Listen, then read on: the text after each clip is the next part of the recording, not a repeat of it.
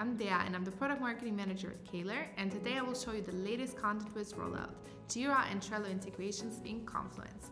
So keep watching to learn how to supercharge your team's productivity. So I'm going to start off with inserting the Content Viz macro.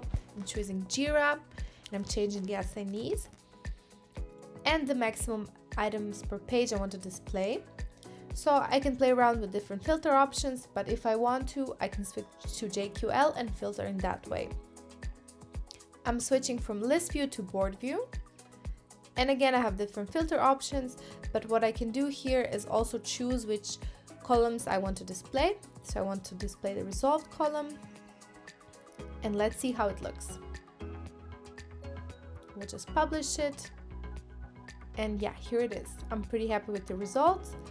So next thing I'm going to do is again insert the Content Viz macro, but this time I'm going to choose the Trello integration.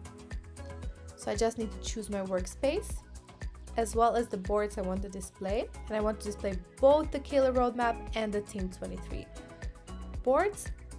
I again have different filter options. I can change the maximum number of items per page, and I can also switch to board view. And the coolest thing, I can switch between boards super easily, just like that. And even when I click save and publish, I can again just as easily switch between my boards. Looks pretty good.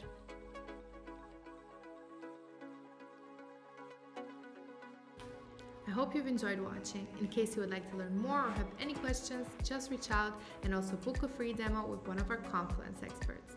Thanks for watching and see you in the next one.